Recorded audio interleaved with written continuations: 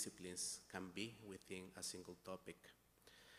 The dynamic sessions challenge students with innovative ideas, and the entire campus community participates in the events and learns together. This year's symposium is based on the topic, the languages of life. For 2 days, we will engage with experts who will help us understand the languages of our lives and spur us to think carefully about how we choose to communicate with those around us. It will highlight the importance of values, character, lifelong learning, and problem solving, all key components of a liberal arts education. It is my honor to introduce the speakers of our first plenary session today, titled The Value of Language. David Peterson is a language creator and author. David is best known for having created the Dothraki and High Valyrian language on HBO's Game of Thrones and House of the Dragon.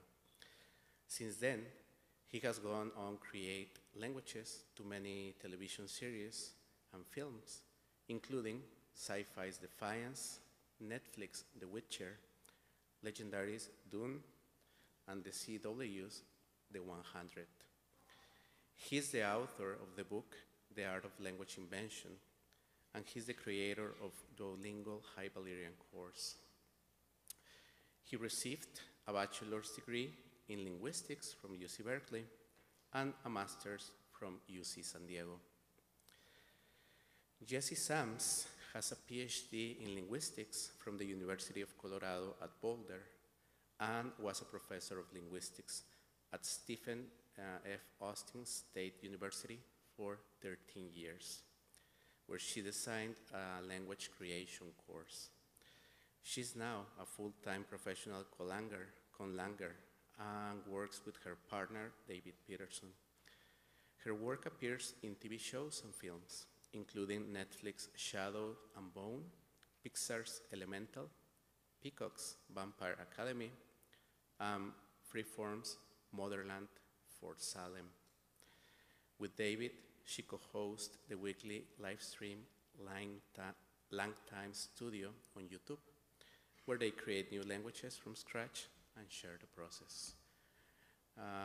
Again, on behalf of the symposium committee, we welcome you again, and we hope you have a great experience these 2 days. Please welcome our speakers.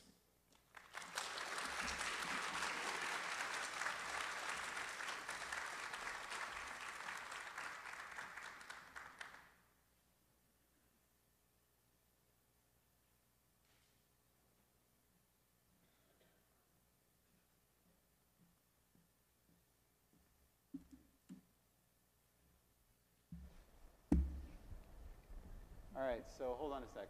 Okay, good. My mic is up. Jessie, is yours up? I hope so. Okay.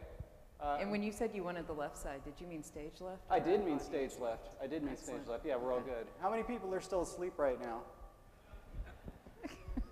We're with you. We're here to wake you up, by which I mean Jessie is. Go for it. Sorry, what? Yeah. Oh, I start? Yeah, you're starting. Oh, I thought you do the title slide. The value Oh my of goodness. language. You're right. Wait, is that? No, that's your name. No, value of language, Jessie Sams. All right, so let's say you're on the phone with a friend. I feel like I'm very loud and squeaky. Trying to get away from the feedback here. I think he's working on it. All right, so let's say you're on the phone with a friend and are looking at a page with 3 pictures. Now, on the phone, your friend obviously can't see the photos, and so you need to describe them. So my question to you is just think about what details, how would you describe these 3 images, some of which may seem very familiar, to your friend on the phone. Just kind of stare at those, nice little collage. All right, so as you're thinking about that, we're going to talk about what details you focused on, or maybe what details you didn't focus on. So in these 3 photos, we've got the Brick District up top, which we visited last night, very lovely area. We've got some students from Westminster, and then we have a collage of alumni over there. Now, whether or not you knew they were alumni, you've got a collage of photos of a lot of people, some of whom are bearing Westminster things. But let's look more closely at each photo. So this is the downtown brick district, and yet in it, a lot of people would probably describe the buildings, the streets, the cars, maybe the lamps, maybe even the beautiful Christmas decorations. They look very lovely. But did any of you focus on the words in the image? And all of these circled are legible words. Now, of course, you're far enough back that maybe bank is the only one that's super legible. But we've got a stop sign, we've got a street sign, we've got signs about parking, we've got signs about how to get to the Chamber of Commerce, we've got pizza parlor information on the windows. All of these circled areas represent areas where there's written language that even if you had the photo up close, probably wouldn't have spent a lot of time describing those particular details. In the image of the students up here, which, by the way, it'd be really awesome if any of these students were actually here in the audience. If you are, shout out, great picture. But on their shirts, you may have said there's a group of students, but did you describe all the different ways that Westminster and the Blue Jays are being represented here on the t-shirts? Same for the collage of the alumni. We've got a lot of instances of written language in the background. We've got posters, we've got name tags. Had to be circled in yellow because her dress did not allow the pink to show up. We've got writing on shirts. We've got writing on the banners, not the banners, the robe things on the graduation robes. We got writing all over there. And these are only static images with written text, and you could see how much was circled just from those images.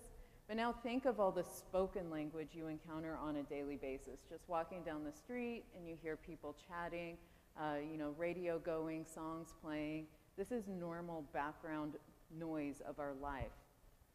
Language is all around us, so much so that we often forget that it's there. And so we often end up taking it for granted and forgetting its power. Language has become sort of a part of our background noise that creates our system of beliefs about the world and how it works. And that means everyone carries biases and assumptions about language because it is part of our kind of larger operating system. There are a lot of misconceptions that surround language, some of which are quite common, some of which you heard before, some of which I'm sure all of us thought at one point in time. For example, nice common when they don't speak English, so I need to speak louder and slower for them to understand me. Of course, that's false. Though, on the other hand, if somebody does speak a little bit of English, speaking slower does help. And, in fact, if somebody speaks a language that you've only studied a little bit, slower also does help. We were just in Finland, I can attest to that. American Sign Language isn't a real language. It's like miming English. Absolutely false. And not only is American Sign Language a real language that has a full grammar, there are actually different sign languages all over the world that are not related to one another. And in fact, the relationships might surprise you. For example, British English and American English are obviously related. British Sign Language and American Sign Language are not related. In fact, American Sign Language and French Sign Language are related. British Sign Language is totally different.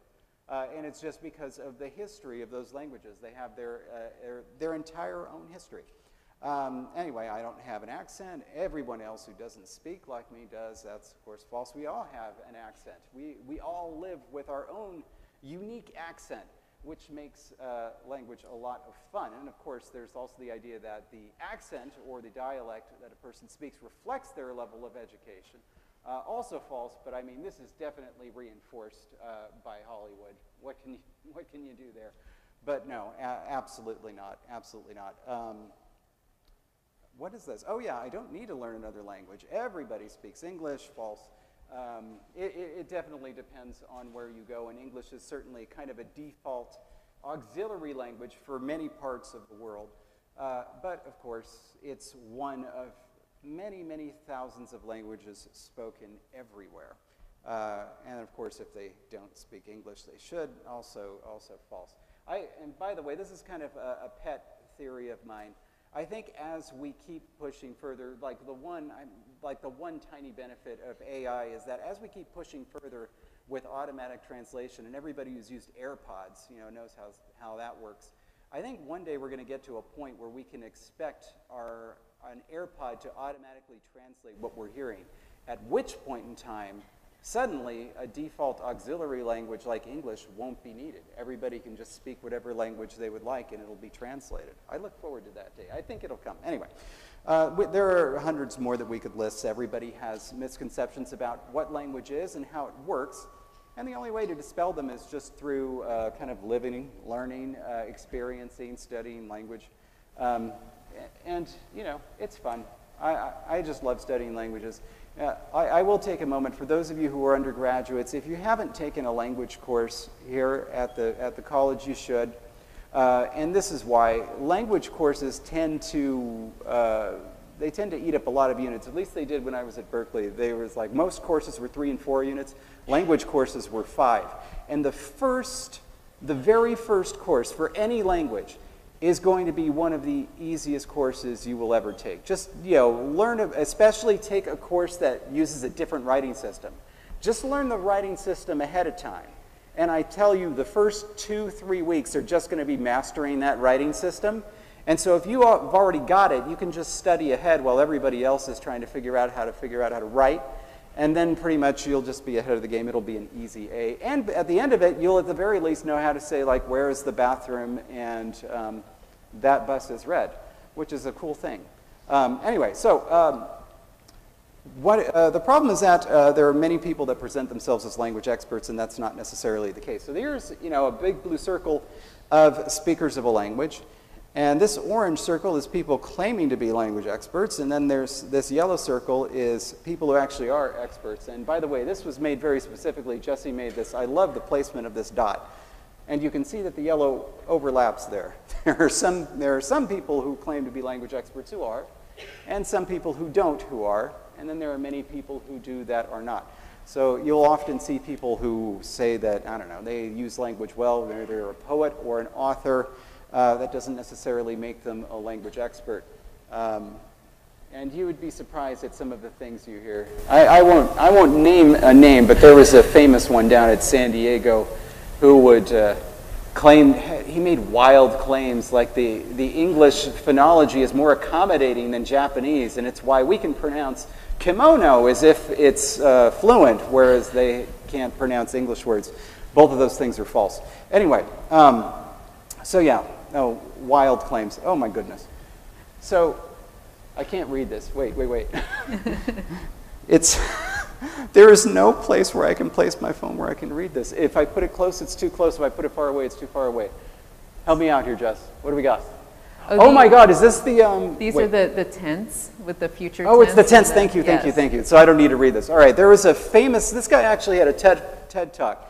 He put out an article, he was an economist, claiming that anybody who has an, I keep mixing up which his claim, but I think his claim was anybody that has obligatory future marking, these people don't save money, they're more obese, they don't have safe sex, like all this crazy stuff that he was tying to whether their language had obligatory future marking or not. Which is an absolutely wild claim, especially when you go in and see what he marked as obligatory future marking and what he didn't. Basically, you'll see claims like this that are often made by non-linguists who have kind of like a smidge of understanding of what language is, and then will go on to claim things like this. Anyway, this is all just absolute hooey. There's really like nothing you can tie down to show that there's any correlation here if you look at the language facts. Next one, this is Basque, I think. Yeah. You will see this often enough. There are people who will claim these two languages, Basque is supposed to be unrelated to any language in Europe. And here was a claim that it was related to a language of Senegal because he found a couple of words that were similar if you kind of squint your eyes. And so we have Senide, which is brother, and then similar to Sani Day, which of course is not exactly the same. It's also one of these is two words. They both have entirely different etymologies, but he made the claim that therefore Basque is related to this language of Africa, which is a pretty outlandish claim. I mean, but you find these incidental similarities all over the place. For example, the word for I, the old word for I in Greek is mata, which happens to be identical to the Proto-Austronesian word for I, mata.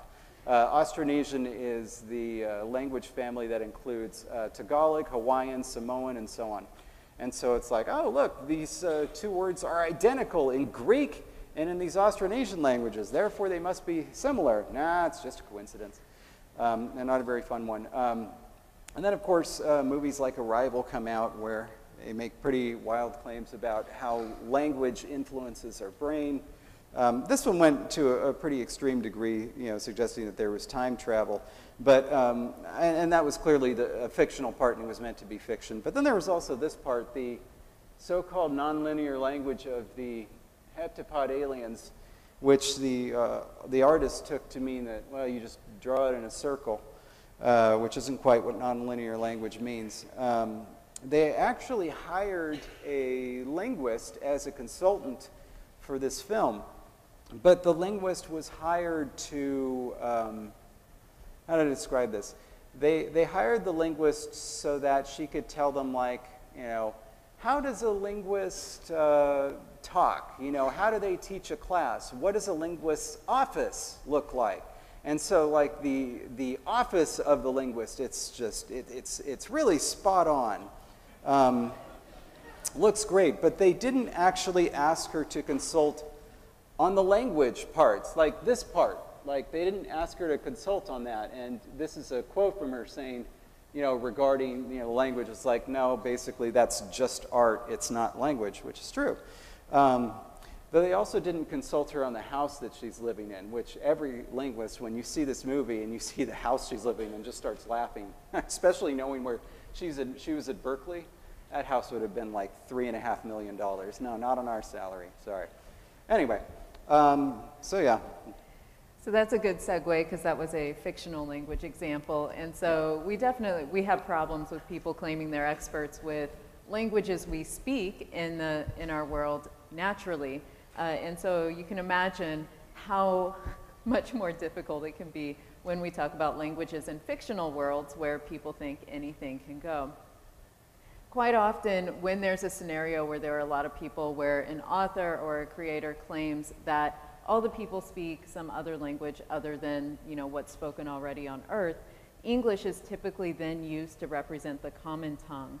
And, you know, that's a really good option, especially for written media, because if you could imagine reading a novel where any character dialogue could never be in English, but it would be in a language that you would somehow have to learn or would have to be translated after every single piece of dialogue, the reading experience would be kind of awful. And so it makes sense to say, okay, the common tongue is just going to be represented by English dialogue. And so, again, great for written media. It's an easy way out option for visual media.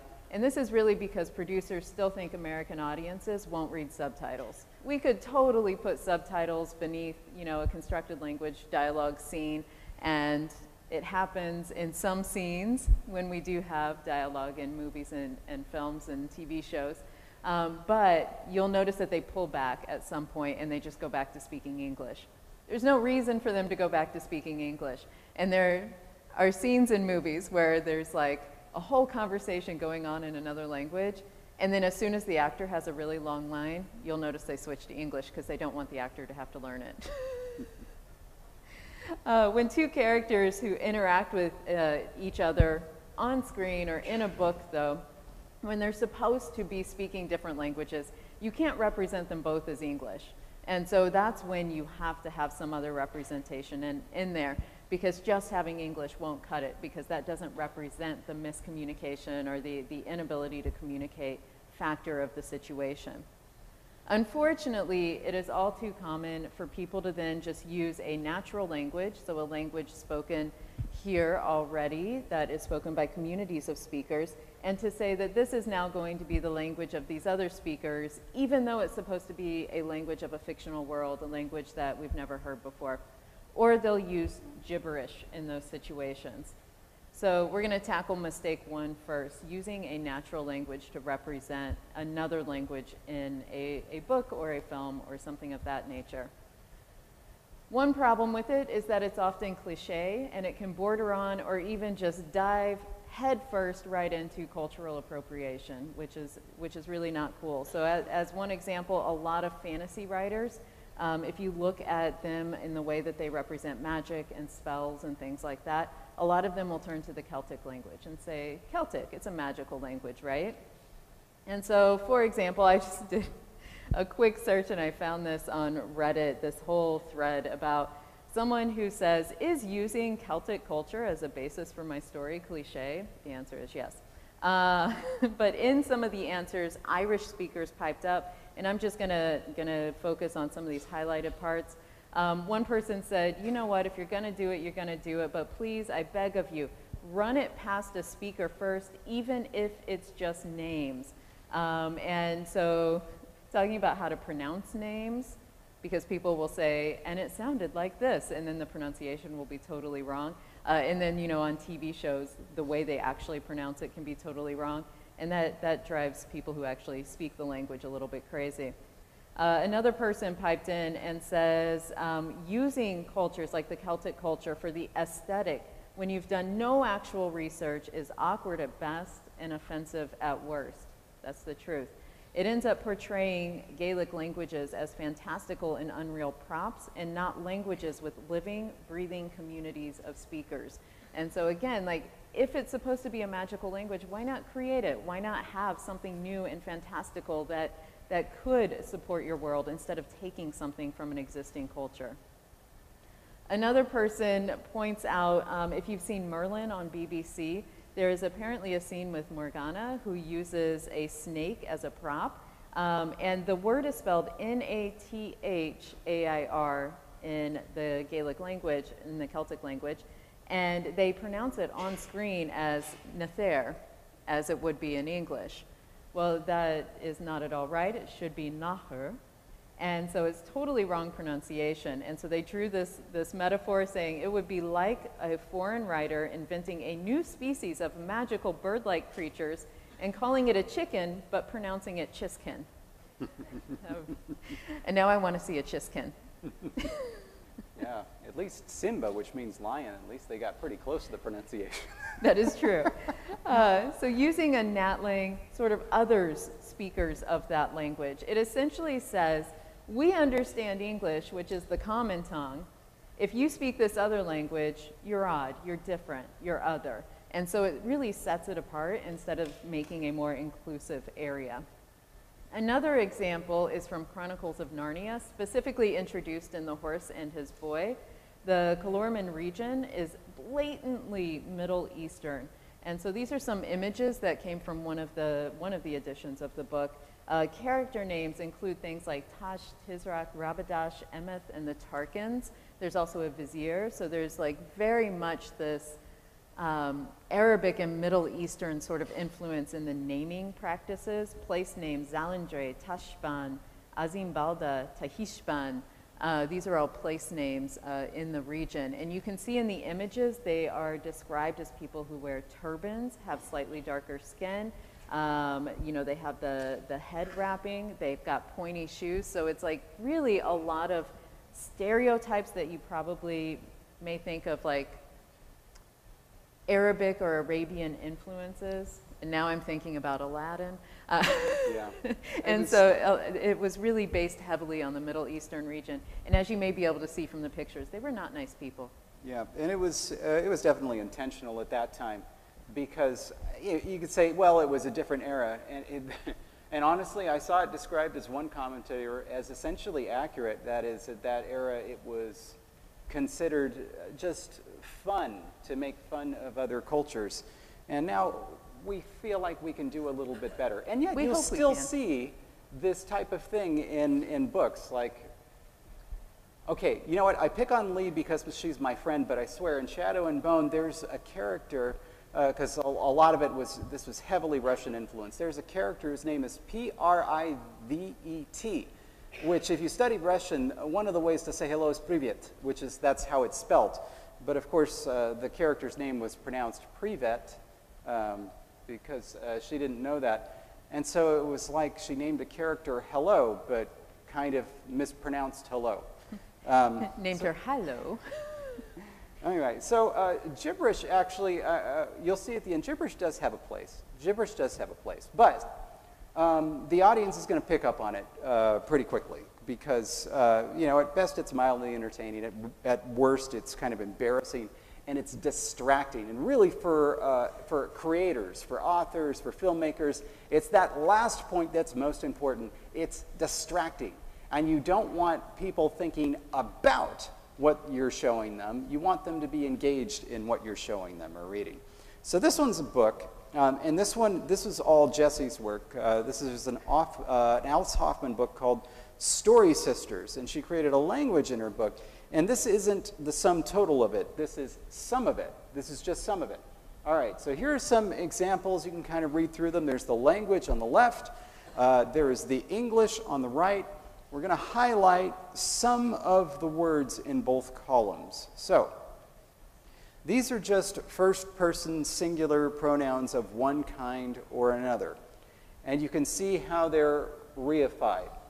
So in the first sentence here, right, actually in the first three, these are all subjects. So it's all I do something. I came, I feel, I hate. And you can see there's three different representations. One of them, it's essentially proderop, like in Spanish, where you don't need to include the first person pronoun. The next one, it's me, which clearly comes from somewhere. The next one is je, which looks like it comes from French. And then we have my there, which is nom, and then me is malin, and you'll see why it has to be malin later. But there's basically absolutely no consistency to this whatsoever. It couldn't be, it's not like it couldn't be language. This couldn't be the same language. That's the important part. And then here's you, some other ones with, it's all over the board. Even in the same sentence. That's kind of interesting. Wow. And by the way, these are the words for rescue, so this is why we know that malin has to be something like me in that sentence, because there's already something. You can even kind of vaguely see maybe there's some sort of a pattern here, but the problem is nothing resolves to anything in this language. And so when you're reading the book, it's like if you pay attention to this even a little bit, it's like, wait a minute, that isn't right. And so it's just, why is it even there? It's just a distraction. And then, of course, all too often, the gibberish is just a total cultural stereotype and sometimes just downright offensive. This one really jumped out to me. I really thought the first Pirates of the Caribbean was fun. The second one begins with this scene where Jack Sparrow has been captured by natives who are cannibals. And then there's this entire scene of him speaking with them, just doing absolute gibberish. And it's just, ooh. This is pretty late in the game. I'm still wondering how that made it to the screen. Anyway, the gibberish is also often repetitive in a non-natural way. And for anybody who's because we all do this, especially as kids, there's actually patterns to gibberish. And it's pretty interesting for linguists who study gibberish and different types of vocalizations, because gibberish will sound different depending on your native language. They do this with babbling, too, for babies. So babies just kind of babble, right? They just wordless communication before they can speak. Babbling sounds different in different languages. It's really fascinating. Anyway, so Star Wars, Return of the Jedi, this is my favorite example, the so-called language, Ubis. You have Princess Leia, who basically says the same word 3 times. She's essentially saying, yate, yate, yoto. And it's being translated as radically different things. And they put the subtitles down there. So it's like you can check it. And C-3PO is supposed to be translating. And it's like the subtitles, it's like those are supposed to be outside of the fiction of the universe. So it's like they're supposed to be breaking the fourth wall. They're supposed to be real. And it's like at one point in time, Yoto means 50,000. Another time it means I have the Wookiee. And another time it means I have a thermal detonator. It's just, it's really distracting. It's something that anybody can pick up on because it's there on the screen, and that's really all that language is. It's just basically, if like for a spoken language, if you hear it, that's it. That's the language. It's not like it's like a prop where it looks real on stage, but if you go and look at it up close, it's something different. Language is basically its presentation. That is all of it. Anyway, so gibberish is pretty uninteresting for a fan base, and it comes across as silly, even in serious situations. And it's interesting to note, some people don't know this, but the Game of Thrones producers actually originally planned to use gibberish for Dothraki. And in fact, they used this in the auditions for the actors. They said like, well, we just kind of wrote some gibberish in here for the Dothraki, and you can just kind of do whatever you want in their auditions. But the gibberish that these actors were doing was so laughably bad that they realized that their only option was to actually create an entire language. And so they did. Sometimes, though, the silliness of gibberish is warranted, and this is my favorite example. So, anybody, if you remember Lilo and Stitch, at the beginning, you know, it's a goofy movie, it's a fun movie, it's a kid's movie, and so there's, most of the time the aliens are speaking English.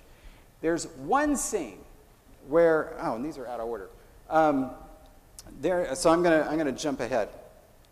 There's one scene where, okay, here is Stitch, and Stitch is being put on trial, and Stitch is being asked by this, you know, head judge, like, to basically defend his existence. To say, like, I'm giving you one opportunity to say something that is going to defend your entire existence as a being. And Stitch says something in gibberish that's not subtitled, which is apparently so offensive that it causes this robot, oops, sorry. Oh, well, GIF isn't working. Come on, GIF. There we go. It causes this robot to throw up its own cogs, which doesn't even make sense. And so the thing is, whatever they could have put in a subtitle is not going to be as bad as what you might imagine. It was really, really important that the audience, I think, not understand what was being said at this point. That there not be like, you know, further examples of the gibberish so you go back and work out the language and figure out what he said. It's not going to be as funny as if you don't understand what he said at all. So this was a good example of gibberish. So it does have a place sometimes. Anyway. Oop. Yep. Well, I just went, there we go. So in general, the best option is to actually use a conlang because a good conlang can make a world fuller and more realistic. And so, for example, if you're watching a TV show and the characters walk into a busy marketplace, actually hearing the language of the area just being shouted or spoken and just bits around them is really, it really makes it feel like they're in a different area. Seeing the language also helps, and so this is a screenshot from Shadow and Bone Season 2 when they're in the Shu region, and they're in one of the major port cities, and you can see the writing up here. That's the Shu language writing system, which, well, someone we know actually created that for us. We created the Shu language. And so you can see it throughout the marketplace on balloons, on signs, on lanterns, on things like this. And it really makes it, again, more believable that they're in this other area. If you listen carefully as they're walking through marketplaces, you may hear people in the background say things like, "Oh, ele waju, that fish is good. 1 lira ojia, how much for this? Lowe eyael, please take one." And then we have these two that are idiomatic, the "I'm sorry" and "thank you." We created these as idiomatic expressions in the language, both of which, if you literally define them, have iwasesh in them, which means my heart. And so gan iwasesh and ben iwasesh are "I'm sorry" and "thank you."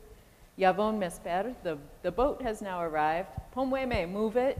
And dishom dirariv, where is the tea shop? So these are all things you may hear people in the background, not the main characters, not the people we're focusing on, just the people that are around them. They're saying these kinds of things as they move throughout the marketplace and the port. Seeing language on prompts, like you did in that marketplace, creates a more believable space. And so, for instance, in Elemental, where they were supposed to be in the fire part of the city. And so Firetown, I think, is what they actually called it. There's a lot of what would be the common language, which is again represented as English, but then there's also mixed into it the Firish language, Tzitzash, which David and I created.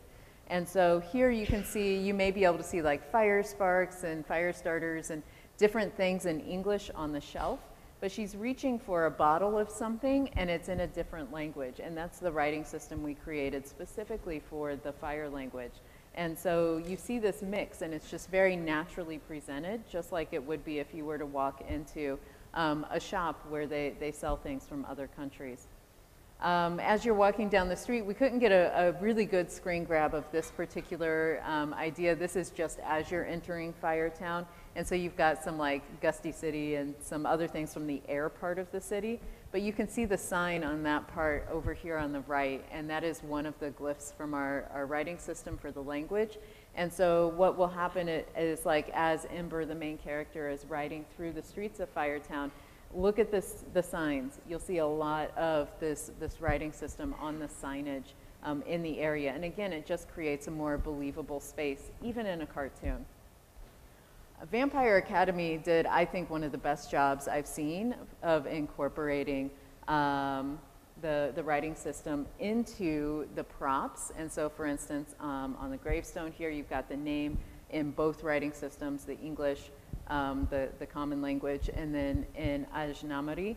And then you can just see it in like backgrounds of scenes, on costumes. You can see the writing system. This is all translated into the language. Running across the newspaper, you've got this through gale in rain across canyon and amid flames kind of theme for the newspaper. You've got that running across the top, again, in the actual language, Ajnamari. Pages and pages of text in the language. And so these are all props that make the whole world more believable. Yeah, it can kind of like, Conley can make meaningfully connect the language in the fictional world. So we have some of these in Chakobsa and Dune. We had some fun ones. So Safadla, this is the Fremen language. So Safadla is how you say hello, and it comes from an expression that means, okay, it's kind of like to get peace, right? Yeah, like take it, yeah. Oh yes, take peace. Oh yeah, so that would be hello, goodbye. Saya lehiz would be walk safely. That's a good one. This was yours, right? Yeah. That's right. Okay, so Jessie came up with this one. So, Vashaha Balal Akshaha, which is life is better with friends, which is literally, it is dry, but for friends. I think that's nice. This is in here, if you've never seen Dune. The reason the metaphor, this idiomatic expression was it's dry, but for friends, is they're in the middle of a desert. Right. And that only makes sense if you know that. That's right. Okay, there we go. Right, Dune. With Vampire Academy, that was the one that we were just showing you some scenes of. We also have some cool expressions like, oh my goodness, this is going to be our Manson ou l'ulechida, right? Mm-hmm. Yes. Is your bloodline royal? Is a way that you can greet people, because there's this whole mythology in the Vampire Academy universe about bloodlines and the royalty in there, and it's kind of like makes a really big difference, you know, who you are. Another one is that they have this kind of elemental magic, and so one of their common expressions is Ruva Manaja, in the name of the elements. It's kind of like a Conlang can build characters. So we have some key phrases, and so this is Tzitzash, to show familial collection and kind of a shared cultural history. So these show up, actually. So Ashfa is the word for father. That shows up. Bakso, that one shows up. It's kind of the important climax of the movie. That's a cool word for a coal nut. So that's kaipo. Coal nut is kind of like these special food that the fire people make that plays a key role in the movie. The language that we created for Elemental was designed to sound like fire to reflect the characters. Conlang can also be used to like name characters and places in a consistent manner. So most of the stuff I did for Raya and the Last Dragon didn't show up, but I created all these names. So Raya, for example, Namari, her friend, which means, oh shoot, what does Namari mean? It means it's something like to cut one's heart, because it has to do with sacrifice. That was it. Sisu, which means, which is the name of the dragon. Kumandra, of course, which is also, it means heartland. Is it? I don't remember. Anyway, it's been a while since that one.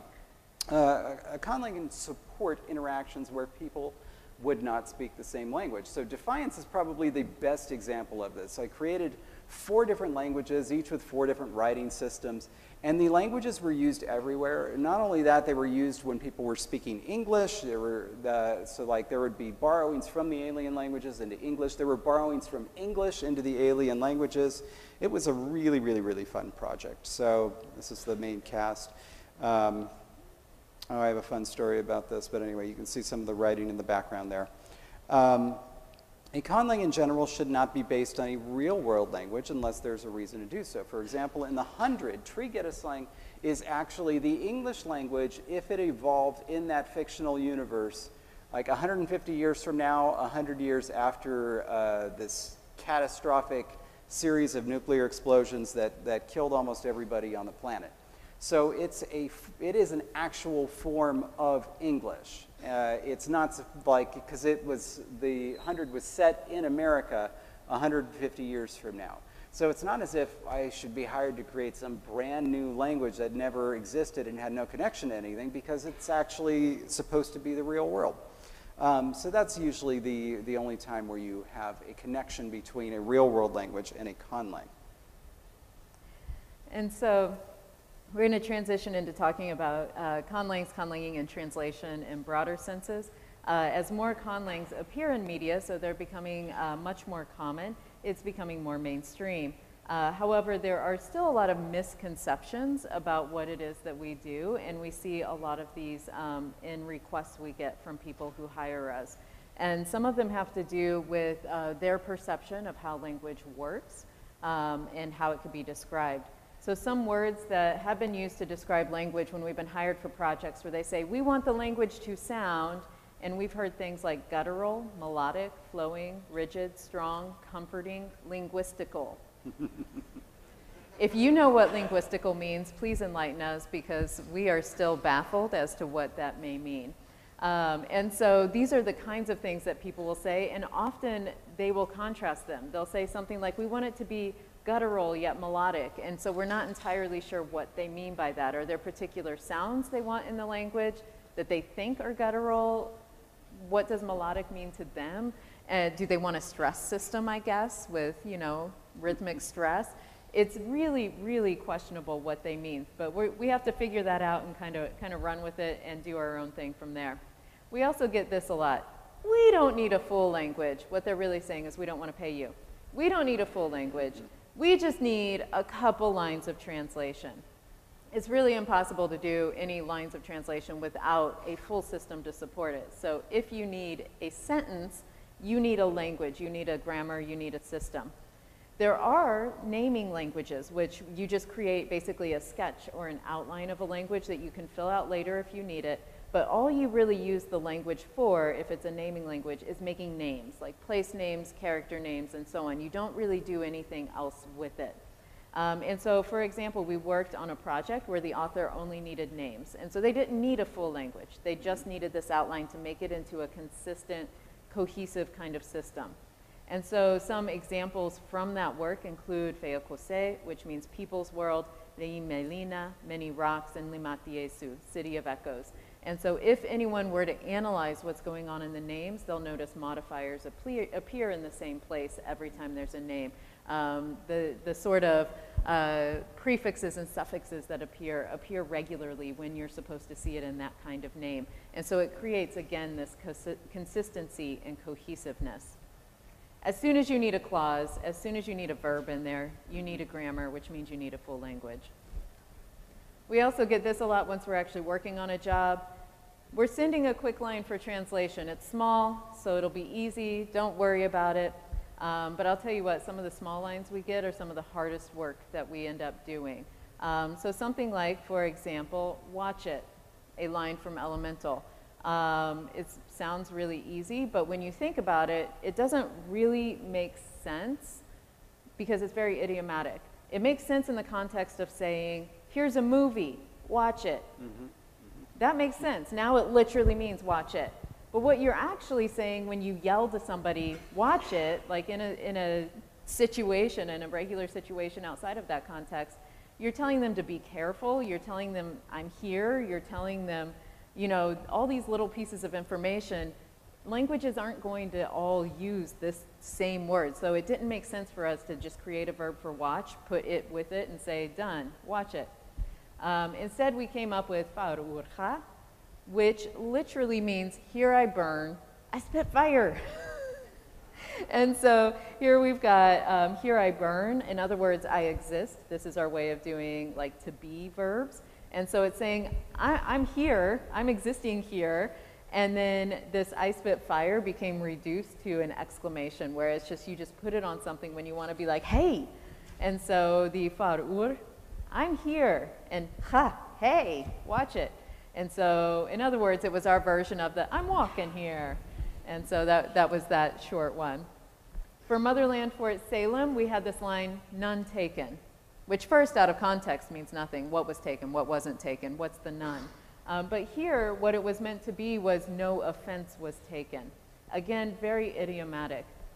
And so we ended up translating that into Menishe as yawi zain, and that literally breaks down to I, it, not, am aware of, in that order because of the word order of the language, where we have it is just a generic third person, so it doesn't really stand for anything. In other words, it's like there's something you think I should know, but I don't know it.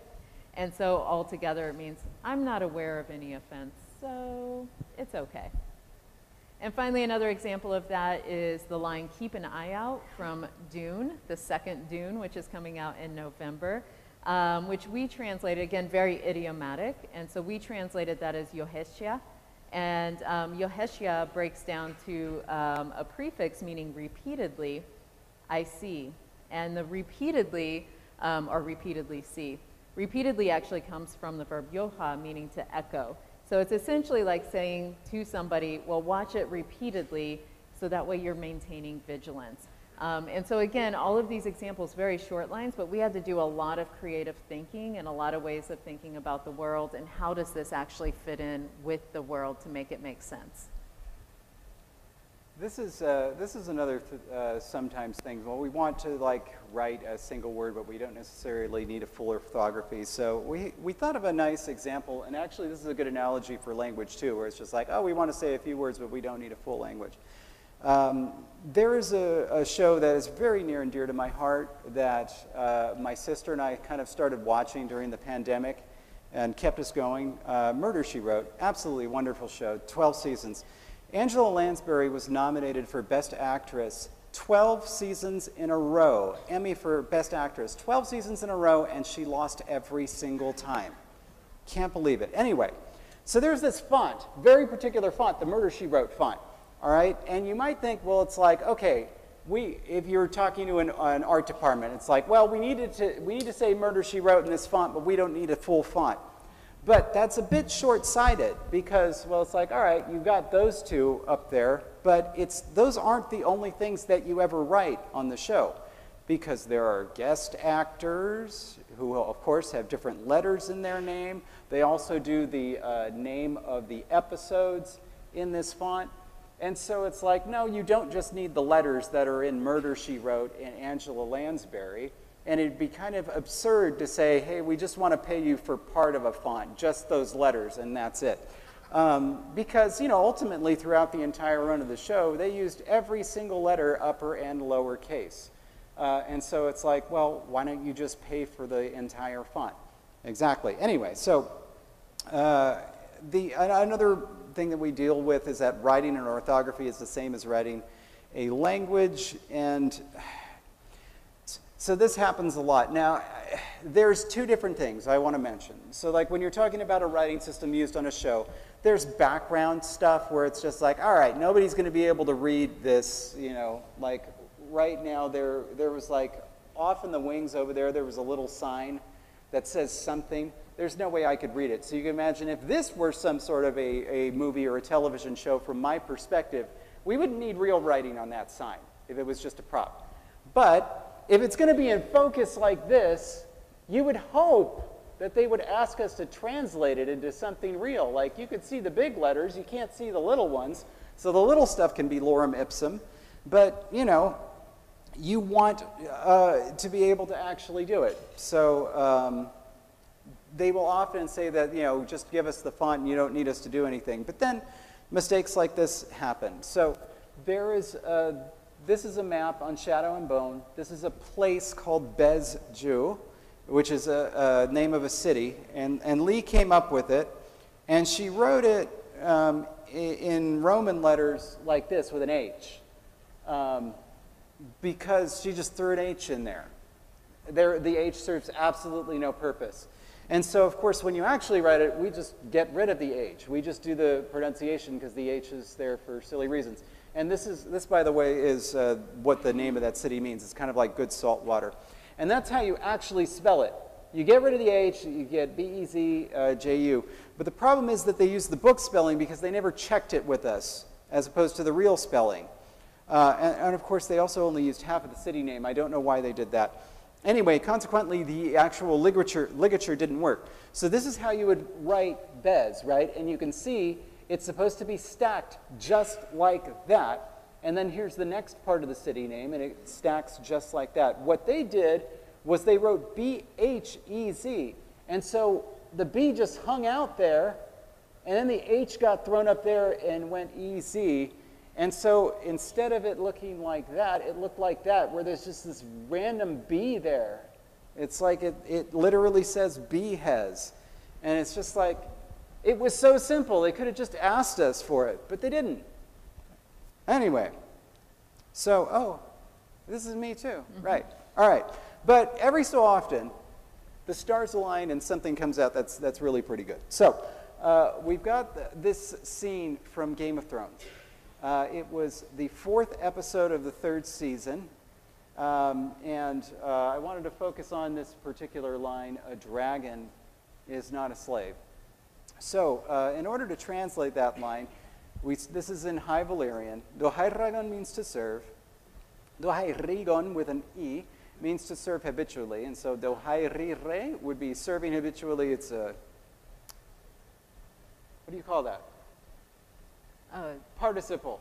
It's a participle. Oh, that's what you were going participle. for. Okay. That's what it is.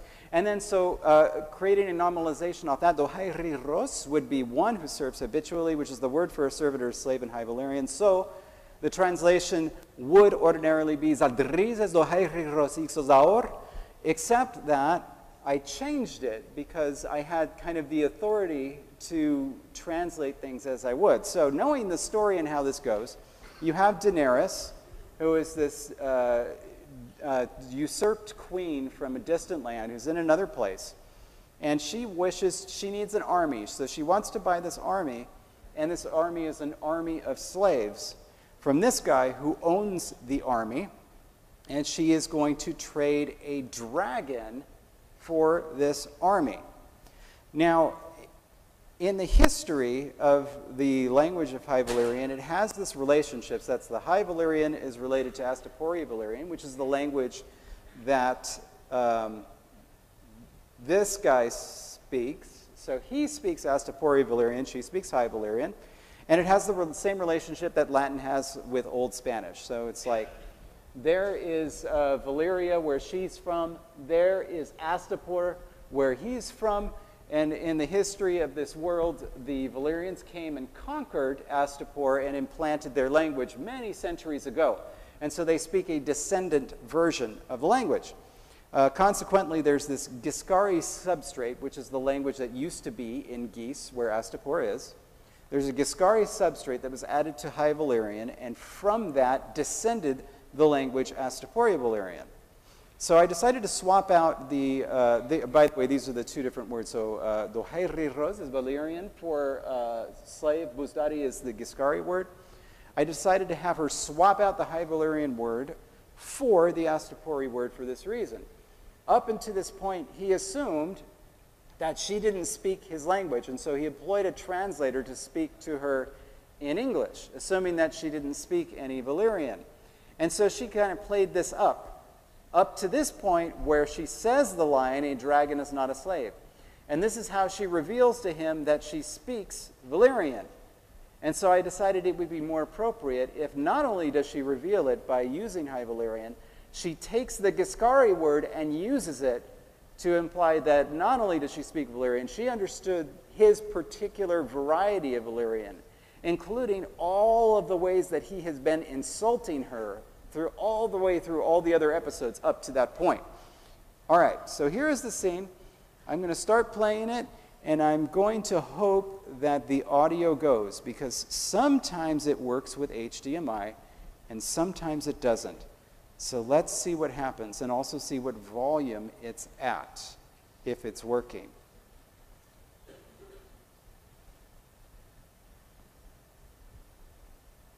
Nah, I don't hear anything. You have to change the audio settings on your computer. What? You have to change the audio settings on your computer for output Really? to HDMI. I don't think so. I think it's something down there. Can we get? You serious? All right. Give me 1 second. It's a really cool example, though.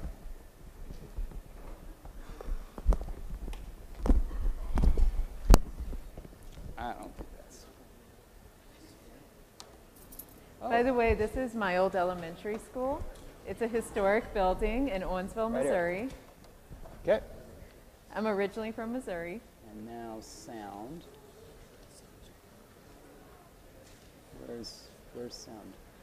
And after this video, by the way, this will be the ending. So be external thinking headphones. of your questions. Yeah. We will have time for But look, there's an question HDMI and too. answer. And we very much look forward to answering any questions Okay, you may well, have. Okay, so external headphones should be what it does. It does. All right. So, but I have no idea what volume it'll be at though. So let's get ready. All right, you ready? Woo!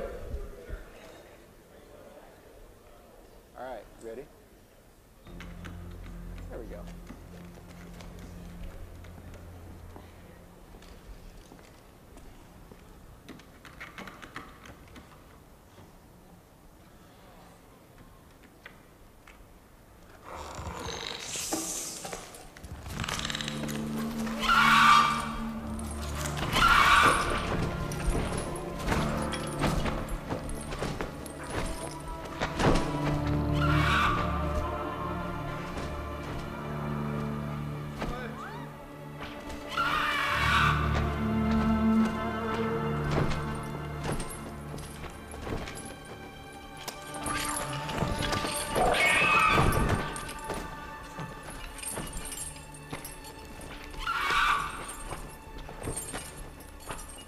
Is it done then? They belong to me. Indas lysa tida. Tida, It is done. pero si tiene. You hold the whip. Espero zia zantia.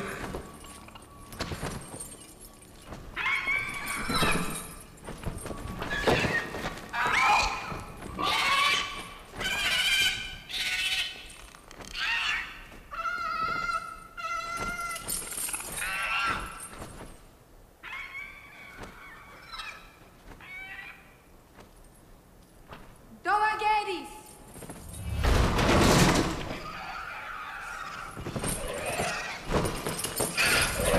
Naidon mevatas! Geledis!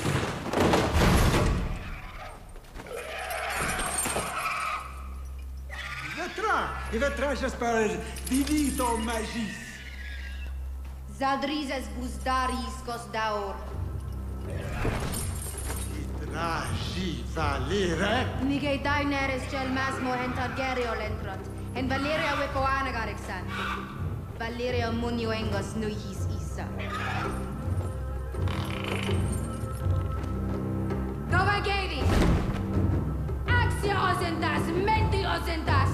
Kiloni pilos lue vale tolvio sinetas, ininio trigatas, urnelue dolge prisotas.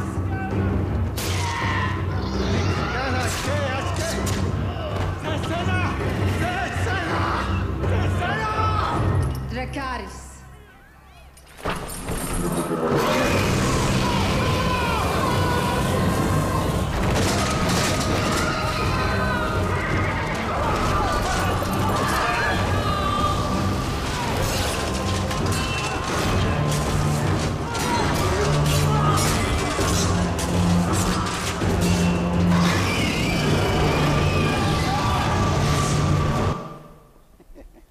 There you go. Anyway, Well so worth that is what we had for you today. So thank you very much. And, oh, this is just the word thank you in a bunch of languages that we've done. And do you want to go ahead and go to the last screen? Go for it. And there we go. If you want to get in touch with us or follow us on social media or find helpful links that we have posted, these QR codes will take you to our Linktree pages where all those links will be there. And so you can find it there. You can scan it with your phone and go directly to the site.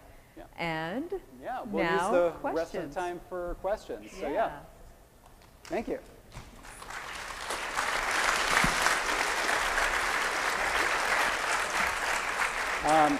There, by the way, there's a microphone. There are a couple of microphones floating around, so please get their attention. And then we will answer whoever has a microphone. I was wondering if, like, so I don't know how to phrase this without sounding a little crass, but I was wondering, do you, when someone comes to you and asks, okay, we would like you to design a language for us, do you have different rates that you charge them based on like the different medium they're working with or like their financial background, or do you have a set rate that you work with? Because it seems like something that would be a bit of an interesting dilemma to account for. I mean, honestly, it's based on the amount of work and what we have available. Because of course, especially like if you're talking about somebody with like, you know, say like a really small budget, say they're a new author that's just starting out. It's not like we're the only language creators. There are thousands of people who create languages and tons who would love the opportunity to do something like that. So it's like for a smaller job, if we don't have the time or we don't think that, or we need to devote that time to something else, then we just point them towards the Language Creation Society's jobs board, which is a place where anybody can put up a job to say like, I want a language created or an orthography created, and then can put it out. And that can be for smaller jobs, but as well as some larger ones. So generally, generally that's how we do it. Thank you. Sure.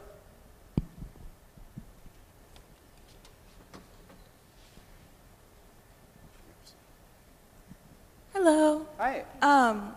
My question was, if you're creating a language like Shu in Shadow and Bone that is based off of certain cultures, like in the way that they dress and present themselves and such, is there a way that you go about that more than a very more like fantasy language based on the different kind of starting points? So first of all, with that one specifically, so I was friends with Lee, so I was like, it was nice to be able to text her and be like, you know, what were you thinking? But like, what we try to do is to create something that is going to be internally consistent. That isn't necessarily based on anything. And in fact, for the grammar of Shu, Jessie did the lion's share of that. Yeah, that was very, very difficult because there were so many Shu lines that we needed to break down. And one of our very specific goals was to make it less like any language than it had been presented. And so really we wanted it to be more like accidental in the way that, okay, a lot of these are monosyllabic and a lot of them are presented in a particular way. And so we did our best to say, well, here's what's in the book, but the dialogue, of course, is going to be different, you know, from what's in the show. And, but we did remain faithful to what she had there while also turning some just words that are presented into very complex compounds, and doing a lot of different things with that. So we, as much as possible, because we do work with a lot of, when we do have work existing in books, a lot of times they are based on a language. Like in Dune, a lot of it was based on Arabic and other Semitic languages. In Shadow and Bone, yeah, there was some obvious inspiration from existing languages. And our job is to make it less like that and make it its own thing, where you end up being able to translate it in completely different ways. And it makes it very difficult, which is why we always prefer when there's no source material, because then we get to start with what we want. It's always, always harder when we have the source material and have to figure out how to, you know, back channel, work it all into a system that is totally different from what it's being presented as. Yeah, Shu especially is really interesting. Like I can't, like with the grammar, I can't think of anything it's super like, you know?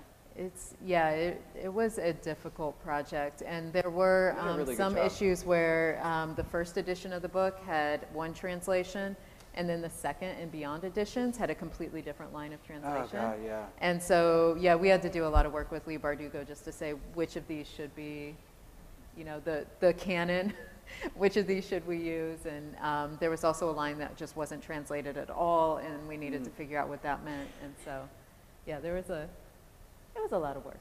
Yeah. I have a question about the process itself.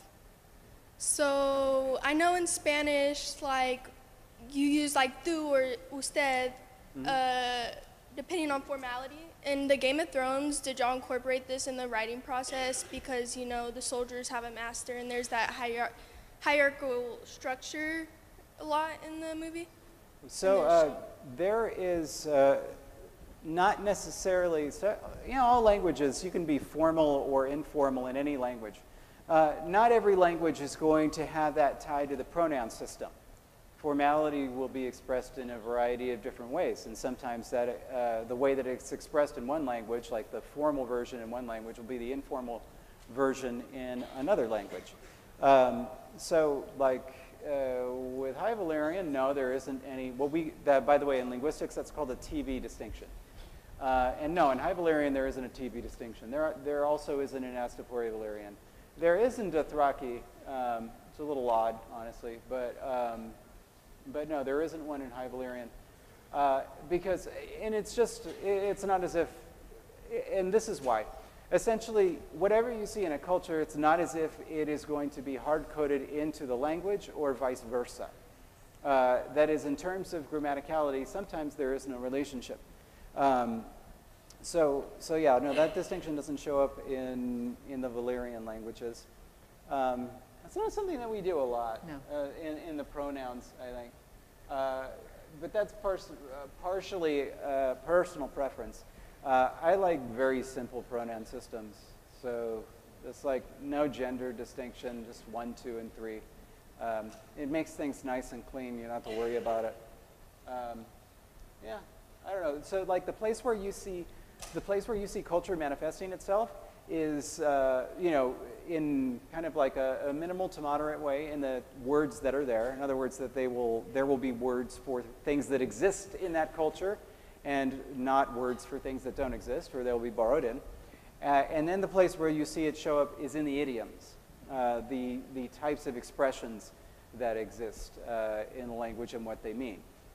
Like, for example, in Dothraki, there is an expression to do something, torga eshia, right? I think that's it. It's to do it under a roof, and it means to do it in secret. And this was based on the cultural idea that in Dothraki, things that of great importance are done under the open sky. And so if you do something under a roof, it means like you're doing it in secret. So it's kind of like behind somebody's back, except the expression is under a roof. And it doesn't really make any sense outside of Dothraki culture. It's just kind of a cool little thing. But culture doesn't really play a crucial role in determining the grammar of a language. It's just something that happens. Okay, thank you. Sure. Oh, sorry. I also have a question. What drove you to get into the creation of languages? That's a kind of a different thing for both of us. In my case, I thought it was fun. So when I was taking my very first linguistics class at University at Berkeley, I had been missing studying languages because the year prior I had taken Arabic and Russian and Esperanto, and then I took French. But I had to give up the study of Arabic and Russian because the next course of Arabic was offered at 9 in the morning, and the next course of Russian was offered at 8 in the morning. So my only choice was to not study those languages anymore because there was really no other choice. And so I was missing those, and so like as I was taking my linguistics course, I was like, man, what if I created my own language? But instead of Esperanto, which was for international communication, what if I just created it for fun, using all the stuff that I love? And so that was it. Once I had that thought, I immediately started creating languages, and that was 23 years ago. It's continued to be fun. And I actually had two different starts, because when I was a kid, I attempted my first creation of a language, but I didn't understand how language worked at the time. So really what I was doing was creating a code of English, and so it's just a code. But it was because I wanted a secret language with my friends. I thought that was the coolest thing ever, and none of my friends did, so I did all this work and was ready to teach them all, and then they weren't interested. So that project went by the wayside. And then, so that's sort of like the first start of it. Went a long time, did a lot of schoolwork, a lot of studies, majored in linguistics, got a degree in linguistics. And so I learned all the language bits that I needed to know. And it was actually while I was working on my dissertation for my PhD, and it was all the research and all of the sort of minute details you have to pay attention to in academic writing were just like absolutely draining my mental energy. And so I needed something creative. I needed a creative outlet. And so I created a language because it was like, oh yeah, there was this thing I did when I was a kid and I loved it, but now I actually have the knowledge. Why not try it again? And so I did. Thank you. When you're making a new language, do you always preset the subject, object, verb order, or is it more malleable? So usually, actually the place where we start is the ordering of two nouns and deciding which one is going to be the modifier. Then we go from there. Next point is going to be deciding which side of the verb the object is going to be on. Or actually probably whether it's going to be nominative accusative language or ergative absolutive or something in between. So you can figure out, which side which thing is going to be on. So then, yeah, deciding, object and verb or absolutive and verb. Or is it ergative and verb for those? No, the ergative is absolute, And so deciding what order those are going to be in. And then building out from there. Now, we also generally have an idea at the beginning, like what kind of a language do we want to do? Do we want to do one that's more isolational? Or do we want to do one that's more analytic, more agglutinative? And it's based kind of like on what feels fun, what we're interested in, what we haven't done in a while, and then just kind of building out to support it. And then it's like as you start to build out and do other things like the orders of adpositional phrases and also relative clauses and questions and things like that, it's based on what makes sense, starting with what you started with. So it's really kind of like starting there, trying to start as small as possible and building out in a way that makes sense for the language as it's growing.